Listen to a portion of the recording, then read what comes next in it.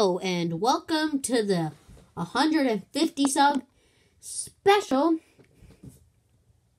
50 subs. Sorry about that. And we are going to review the 1996 Super Mario World Banpresto Bowser. Now, let's start off. So, I'm going to start off with the tag, and thankfully he is tagged. As you can see early prototypes for all the plushes here. Bowser looks a lot less refined. Mario has some completely black eyes, if the camera wants to focus. And Yoshi, pretty sure he's the same. And it shows all of them in the set. And it says Super Mario World. And the little Banpresto logo. Yeah. Right. Now, this plush is pretty solid. It is well stuffed. Not very much. You can't push on it very much. So let's start with his face. I'm changing multiple angles here because it can't sit on. So his face looks pretty nice. It's Happy Bowser. Personally, my favorite Bowser plush that's ever released. The only one I owned as well. So let's let's start off with his eyes. Now, unfortunately, one of the worst parts about these old plushes in this set is they have a bunch of glue holding a bunch of their parts on. And over time, as you can see on this eyebrow, the glue falls off. So, yeah.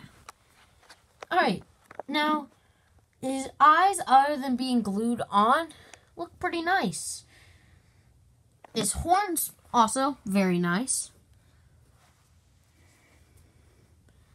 And his back hair, looks pretty good.